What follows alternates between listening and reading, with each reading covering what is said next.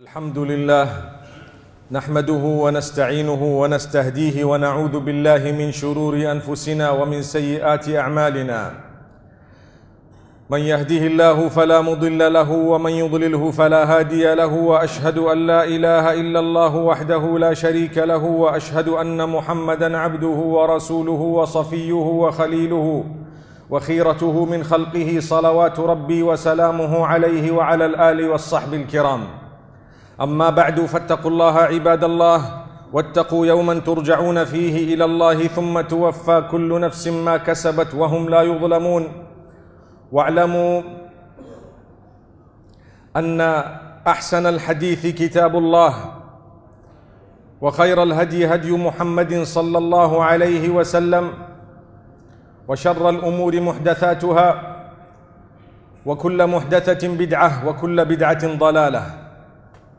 My beloved brothers and sisters, every single time we speak about a reminder that will draw us closer to Allah subhanahu wa ta'ala, it is important that we start off by reminding each other about something known as taqwallahi. Taqwa is to create a barrier between oneself and the punishment of Allah, in a way that would ensure that we fulfill what Allah wants from us and we stay away from what He has prohibited. Our entire life is a mission to please Allah subhanahu wa ta'ala. He has created us as human beings, and humankind is weak. And He has spoken about this in the Quran. The fact that Adam alayhi salam, the first of our species, had fallen into the trap of shaitan, but when he addressed Allah with remorse and repentance, Allah says, we forgave him. And thereafter the Almighty sent him onto earth in order for us to be able to understand, my brothers and sisters, wherever you have faltered, and whenever you have faltered, never lose hope in the mercy of Allah. Seek the forgiveness of Allah. For this reason, there are different seasons and different days of the week. Not every day of the week is the same in the eyes of Allah subhanahu wa ta'ala. Yes, every moment is a moment of tawbah and seeking forgiveness, indeed. But there is a moment in the darkest hours of the night that is far more blessed than any other moment, where we should not wait in order for that moment to arrive to seek the forgiveness of Allah when we have faltered, but rather we should repeat the repentance and the seeking of forgiveness at that time. Repetition, say it again. If I commit a sin now, I must repent now. I must not wait for the time of tahajjud, the last hours of the night, just before Salatul Fajr, to say, I will wait until that time because it is a blessed time and then I will seek forgiveness. I might die before that moment. My brothers, my sisters, don't wait for a season or a moment in order to seek forgiveness. Those seasons and moments are there in order for you to repeat and reiterate the fact that you have sought the forgiveness of Allah. And in the same way that we will not wait for the time of tahajjud to come before we seek forgiveness, we will not wait for a Friday to come before we become obedient to Allah. Ask yourselves, my brothers, my sisters, how serious do we consider the issue of salah? How seriously do we take the issue of our dress code? Do we really think that we are going to be okay without tasting the negative effects of disobedience somewhere down the line, when we have turned far away from Allah and become Muslimin who are only interested in the deen when there is a season? We become genuine when Ramadan comes in.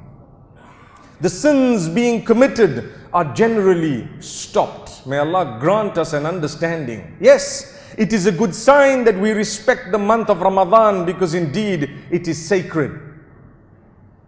But it does not mean that success is for those who obey Allah only in the season or in the month of Ramadan or on a Friday, and they forget Allah thereafter.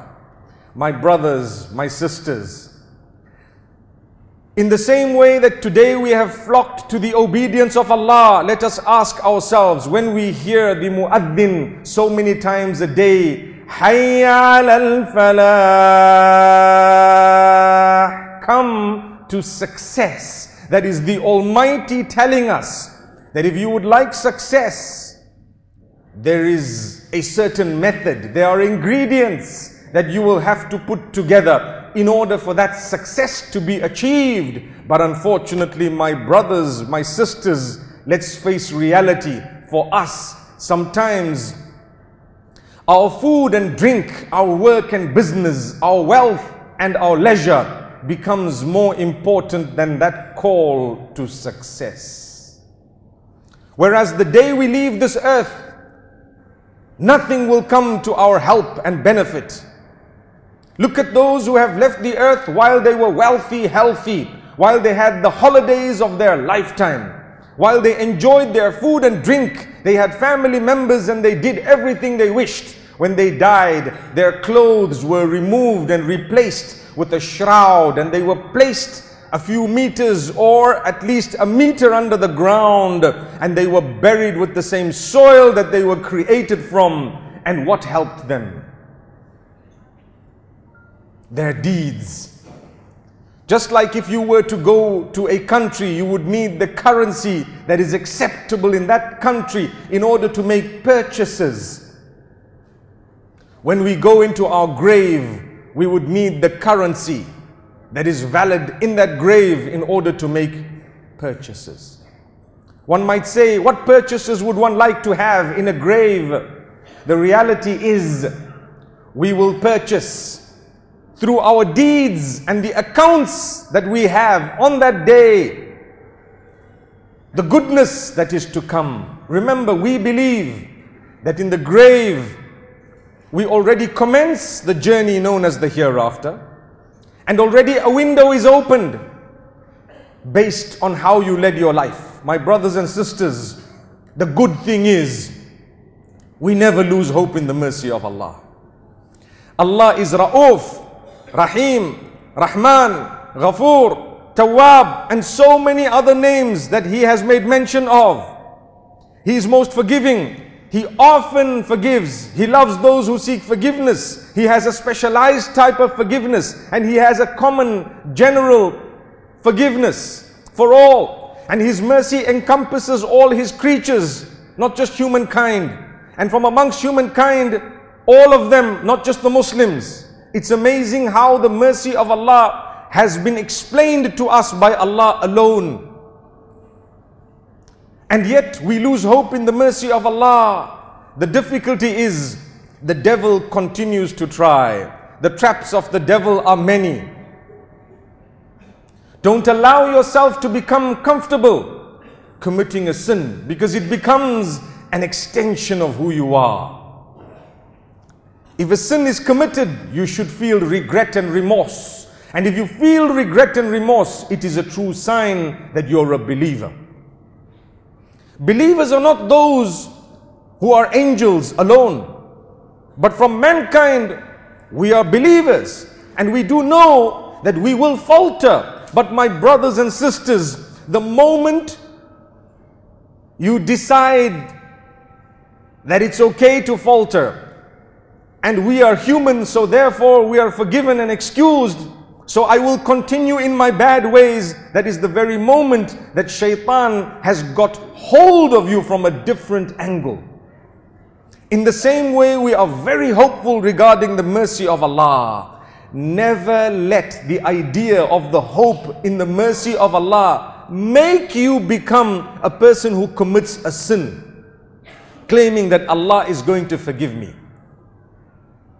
Because when that happens, we start committing more and more sins, and we forget Allah. We become distant from Allah. And Allah says, Nasullaha fanasiyahum. Regarding the hypocrites, Allah says, they forgot Allah. So Allah left them as well. Allah forgot them basically. That's the word used in the Quran by Allah subhanahu wa ta'ala. So my brothers and sisters, we all know every year, a week or two before Ramadan, we start hearing lectures about preparation for Ramadan. I want to say something today. As much as we speak about preparation for Ramadan, prior to Ramadan, let's ask ourselves, it is only if something is the most important event in the year or month in the year that we will be speaking in advance regarding the preparation of the month of Ramadan. Subhanallah. To prepare for the month of Ramadan, you need to start off by thinking about what it is, how blessed the month is. It's the month of fasting. It's the month of the Quran. It's the month of the sacrifices made by the Prophet ﷺ and his companions. It's a month of forgiveness and softening, seeking forgiveness from Allah and forgiving others. If you have not softened your heart prior to Ramadan, how are you going to be able to dig through the soil of that heart in order to sow the seed of the fruit that you would love to nurture within that heart? When you have not cultivated, you will not be able to sow. You will not be able to reap anything because you would not have sown. So start softening the land from now. Start digging, sow your seeds. When Ramadan comes, we will water the seeds. Seedlings will grow into fruit, and on the day of Eid, we will pick from that fruit and we will declare the greatness of Allah. وَلِتُكْمِلُوا الْعِدَّةَ وَلِتُكَبِّرُوا اللَّهَ عَلَى مَا هَدَاكُمْ وَلَعَلَّكُمْ تَشْكُرُونَ. That day of Eid is in order for us to realize we've completed the prescription, and we will declare the greatness of Allah because of His guidance to us.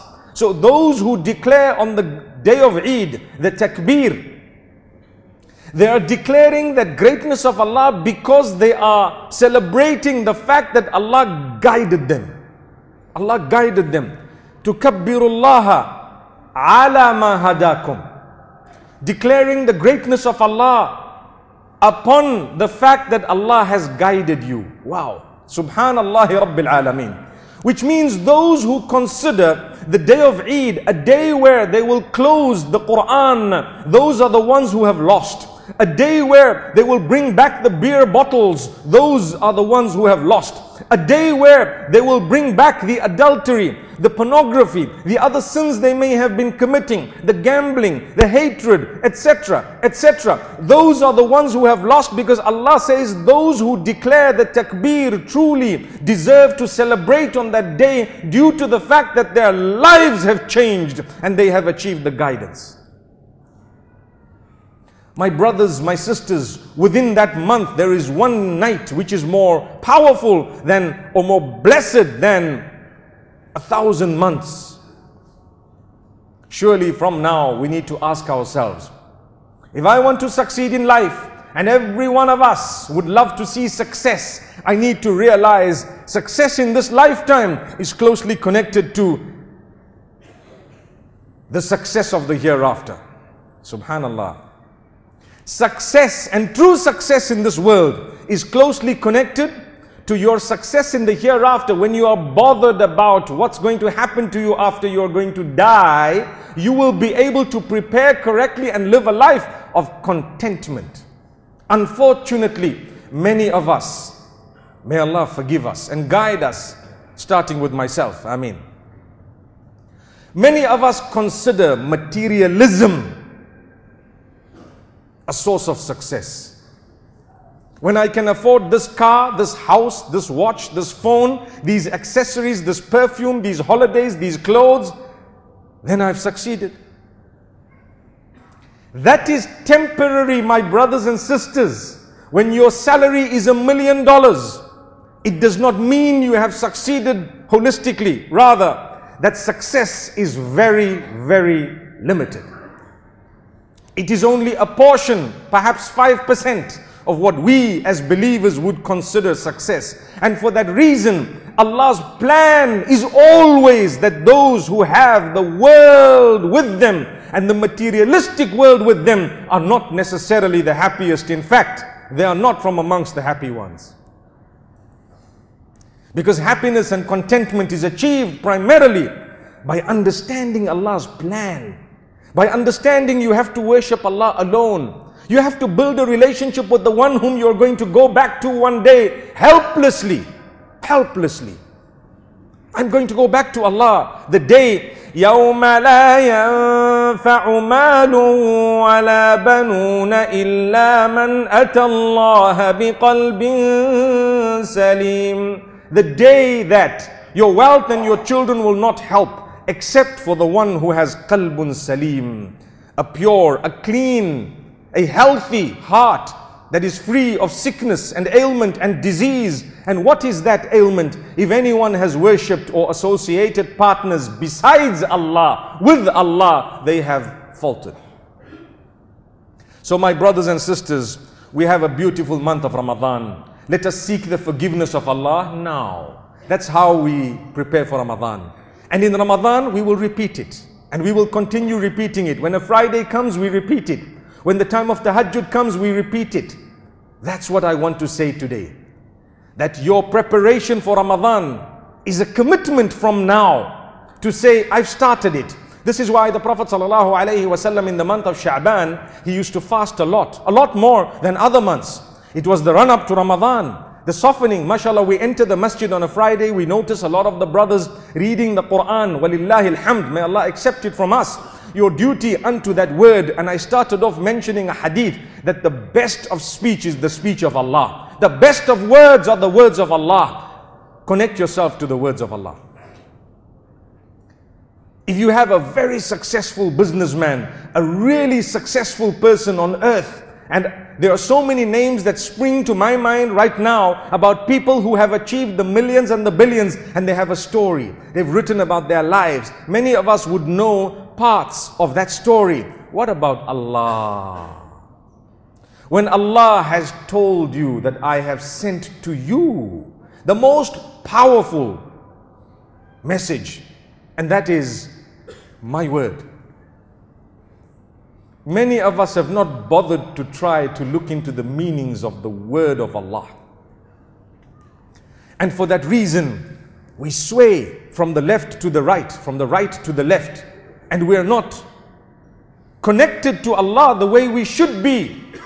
I promise you, if you were to make an effort with the word of Allah, Allah will come closer to you more than you can imagine. The closer you get to the word of Allah, the more the doors of contentment and happiness will open for you. And that is a promise. If you have problems on earth, if you have difficulties with your health, with your wealth, with your social life, with your financial, economic life, pick up the Quran and start becoming close to the word of Allah. When you show dedication, you will notice the calmness in your heart, in your mind, in your system, and you will become happy with what Allah has apportioned for you. I remember a brother who complained regarding his business having been burnt down, and I told him, get closer to Allah. 3 years later, he came back and told me that was the biggest blessing of Allah. I did not understand it at the point, but today I have a business 10 times bigger than what I had 3 years ago. Allahu Akbar. I promise you, my brothers and sisters, when you surrender to the plan of Allah and you understand that whatever Allah does, even if we perceive it to be negative, it's not negative, it's actually an opportunity, and it's a positive, and it will bring you closer to Allah. That's the reason why we have difficulty and hardship, because if we did not, we would not have been close to Allah. Many of us, we are far from Allah when we are in days of ease. Nothing wrong. The minute something happens and there is a problem, we say, oh Allah. For the first time in your life, you are saying, oh Allah. Where was that all the time? Allah says, we loved you enough to give you a problem, to be able to make you realize and understand you have a creator. So you raised your hands, so you said, oh Allah, so you came close to us. Even if you lost your entire life, the fact that you came close to us, it was actually a bargain. May Allah subhanahu wa ta'ala help us. May Allah guide us. So my brothers and sisters, I call on myself and yourselves to get closer to Allah, to seek forgiveness, to become softened, to improve our relationships with our spouses, with our children, with our parents, with our in-laws, with our uncles and aunts, with those whom Allah has made our relatives, and with our communities, with the ummah, with humanity at large, and even with the other creatures of Allah subhanahu wa ta'ala. Improve our relationship. It's a reality. You want to get Jannah, you need to have a connection with Allah, and you need to have a connection with the rest of the creatures of the same Allah. That's the only time you really understand Allah. When you understand that with you, He has made others as well. Just like He made you for a reason. He had the power not to make them, He made them. So let's try and understand. We fulfill the rights of everyone. We become better people. We are softened. We work on our bad habits of two different categories. One, the habits of the heart. And two, the physical habits, or the other apparent habits that people could actually see. In the heart we have jealousy, we have hatred, ill feeling, etc., etc. And outwardly, subhanallah, the words we utter, the vulgar words, we need to eradicate and cut all this bad. Start off now. Never ever say, I am waiting for this month of Ramadan, I have a big plan, because you might never see the month of Ramadan. Your big plan, if it is only for Ramadan, you have failed. Your big plan needs to be now. I am putting it into effect now, and if Allah gives me the life to see the month of Ramadan, by His will, by His mercy, I will reiterate and confirm that I am indeed a changed person. May Allah grant us the ability to change here and now. May Allah subhanahu wa ta'ala make us people who can eradicate our bad habits. May Allah make us from those who can follow the sunnah of Muhammad sallallahu alaihi wasallam. May Allah make us from those who love one another, who can reach out to one another. May Allah make us from those who take the message of the Quran seriously. May Allah make us from those whom, when we hear the muaddin calling Hayya ala al-falah, come to success, we believe truly that that is the success and we go towards it. May Allah not make us from those. May Allah not make us from those whom, when we hear the caller calling to success, while we are searching for success, we are walking in the other direction. May Allah subhanahu wa ta'ala grant us the goodness of this world and the next. بارك الله لي ولكم في القرآن والسنة ونفعني وإياكم بما فيهما من الآيات والحكمة. أقول قولي هذا وأستغفر الله لي ولكم ولسائر المسلمين فاستغفروه إنه هو الغفور الرحيم.